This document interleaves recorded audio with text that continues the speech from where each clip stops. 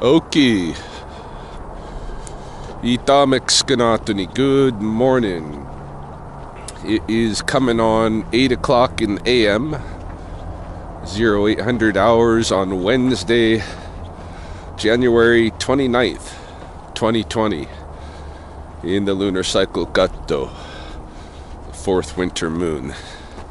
And starting off my day, as typical, here at Spopikami, although this morning I'm feeling a little bit guilty. Like, why didn't I come prepared to do a 5-kilometer run down here instead of a walk? I don't need to walk every day. I should be doing runs at least a couple of times a week. So, we'll see. When we get to the forest, I might, drop my cameras and move around a little bit. Just to appease my body, I guess. I don't know. I'm feeling energetic enough that I want to do something, but not so energetic that I have to do it, Like, I could have easily stayed in bed this morning. I'd have been fine with that. But I'm out of bed, and so now I feel like, I should get into the process of the day and enjoy it.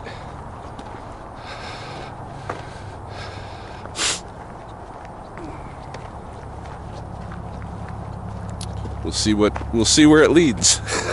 I have no idea. All I know is it's a Wednesday. I'll be going to work at the studio. I don't expect any skunk calls. In fact, if anything, I should go around and pick up some of the old traps today. Perhaps put an advertisement out on Facebook, because people will be looking for skunk and raccoon trappers here real quick, and it's best probably to shuffle them now while the animals are a little pregnant but haven't given birth yet, I think they're a little pregnant now, but in any case, before they give birth, which they haven't yet, of course.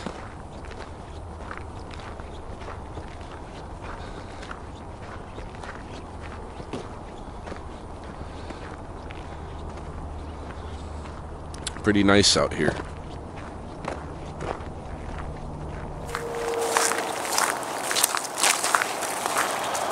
No geese in the South Pond Spring this morning.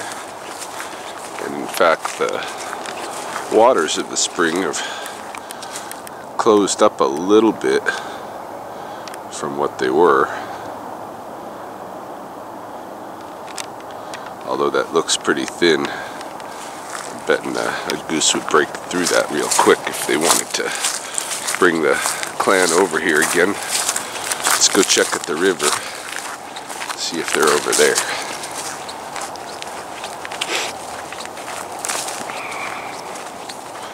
I don't know, it might be too early, because I think our clan, without the open water crag on the river, it's probably too dangerous for them to camp there overnight. They probably are just stopping by during the day, and they join up with those geese downstream here at the larger water crag that's still open, Let's see.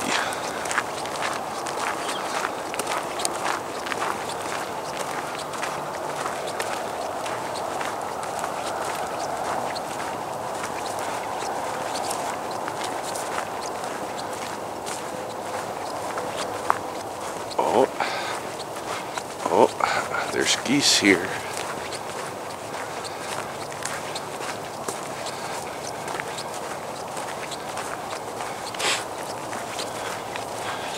Yes, not many. Six birds.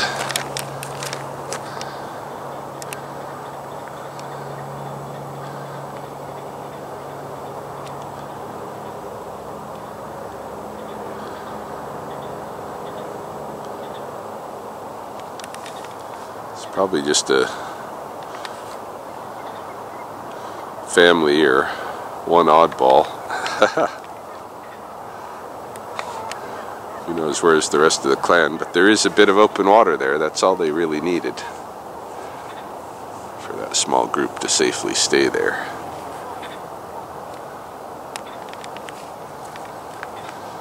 I can hear a chuck of a pheasant back in there across the river. Down that way where the water opens up, bigger groups of opspinny.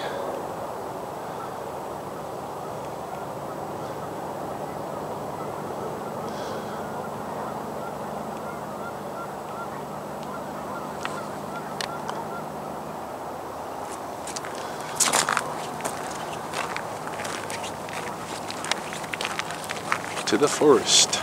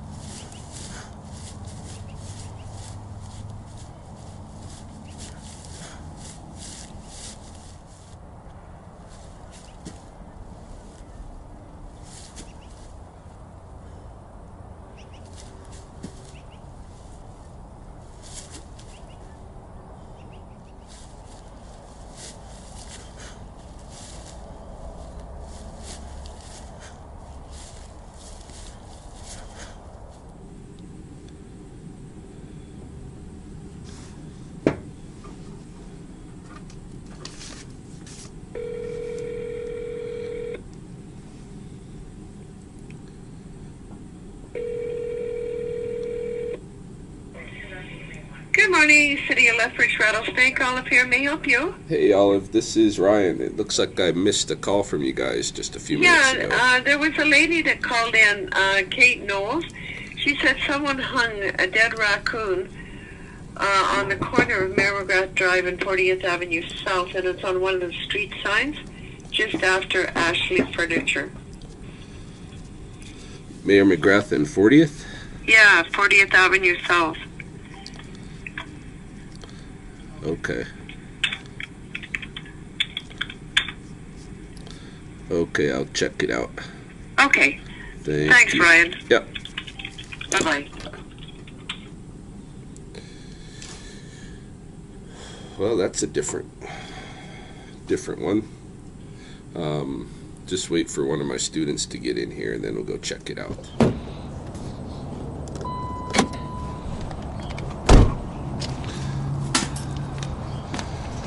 Just got to set up a trap here real quick on the way to deal with that raccoon carcass.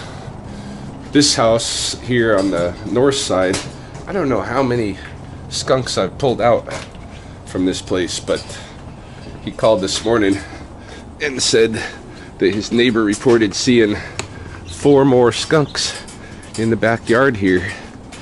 So I guess I'm trapping again. I've probably caught 6, 7 skunks here in the past, just out of the same hole.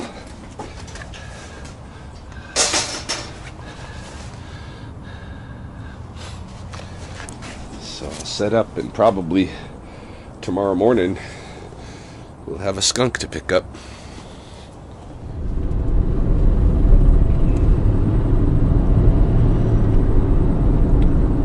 Just at the southern end of Mayor McGrath Drive now, nearing the intersection with 40th Avenue, which is where the raccoon carcass is supposedly displayed. Let's see, we should be coming right up on it here pretty quick. This is 40th Avenue here. might be, yeah, it might be right in here somewhere. Oh yes, I see it. It's right there. Yikes. Okay, that is not a raccoon. That looks to be maybe a porcupine, I think. Let's pull off over here.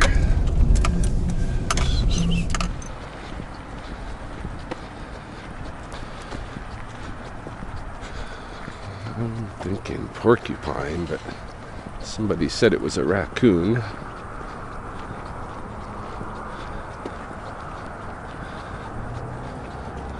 No, that's a porcupine.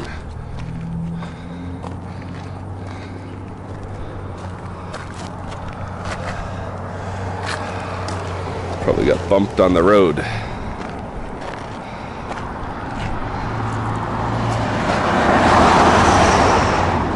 Alright, I'm going to take a picture of it. Maybe a couple pictures.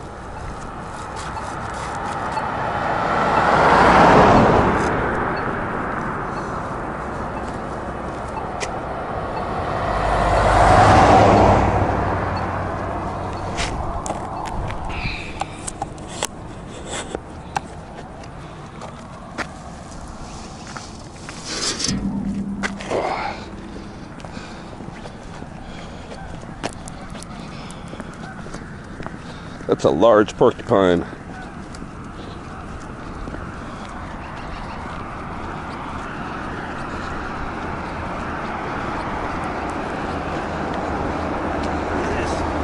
Somebody hung a dead porcupine on the road sign. Oh. Yeah.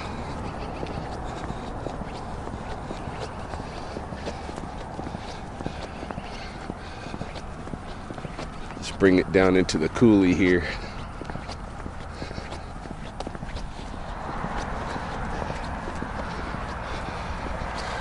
One of the things about porcupines, even when they're alive and everything, if you pick them up faced away from you by their hind legs, or not faced away from you, but faced toward you so that their tail can only kind of thrash away. You pick them up by their hind legs, they can't really do much about it. I've seen guys do it. I've never bothered to try to pick one up like that, but guys do it. Oh, this is a hefty porker.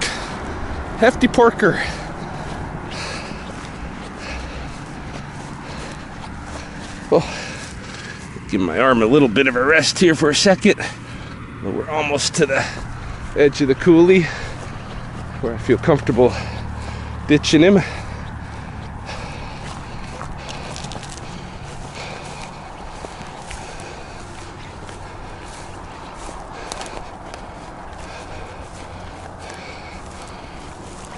All right, leave him here.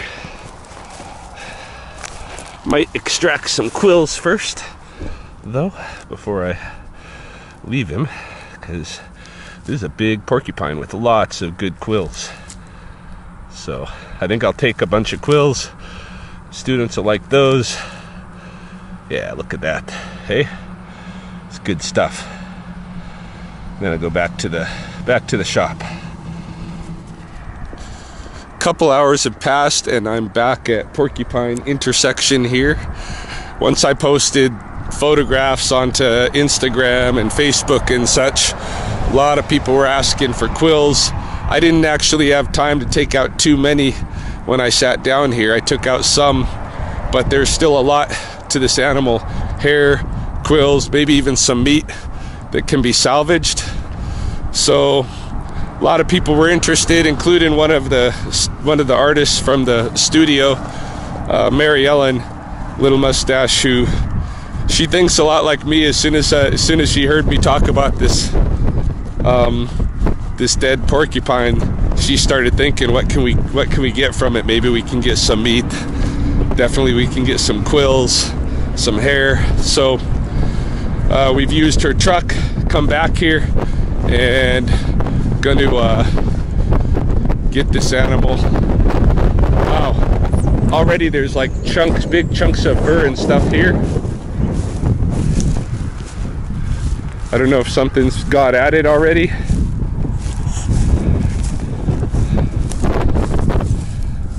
Huh.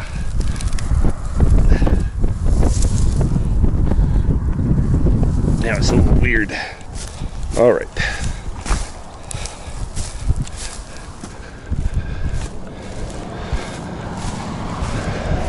We'll take it and see how bruised up and stuff it is. I imagine it got bumped by a vehicle, so it might not be any meat salvageable, but definitely some good hair for roaches and such. Lots of quills for quill work.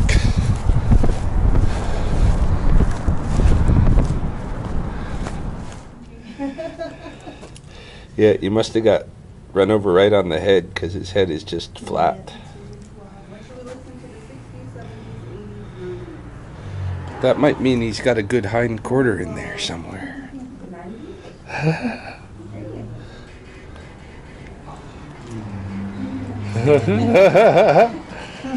That girl is poison. But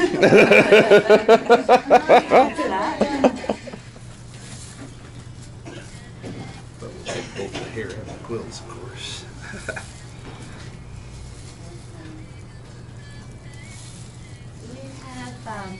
Your smudge, you just keep that constantly going. I'm not sparing my $6 fine. Yeah, I decided not to cut him open because he's pretty stinky. Is he pretty stinky? Smells, yeah. Okay. Yeah.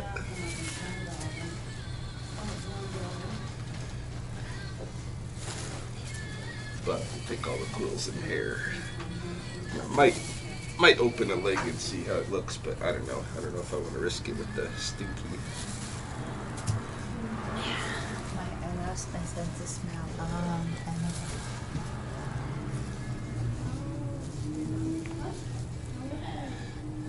Yeah, this thing's just come right out.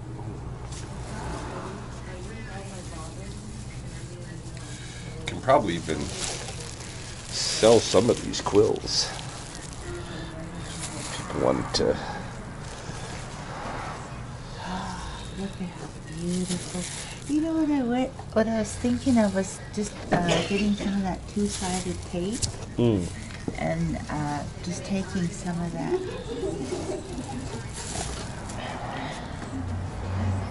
Some of these are going to be very short, but. Wow. Which way are you putting this? Let's go this way.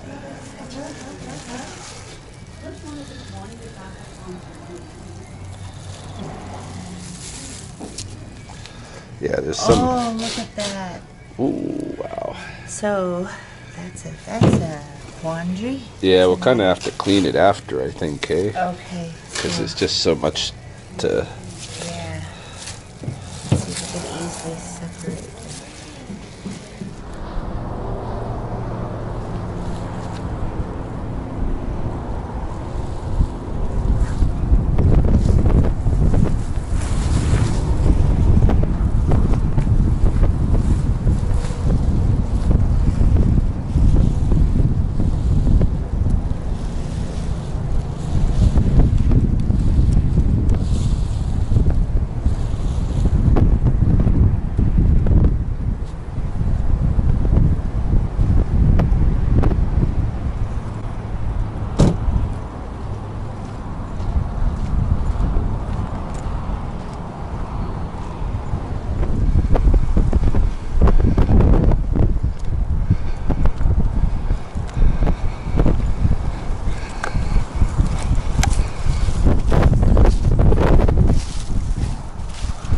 just gonna put the porcupine over here by this cottonwood tree.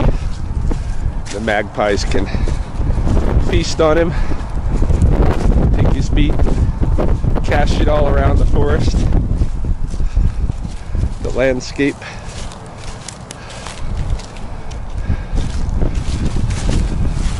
Not the first such offering I've left here for them.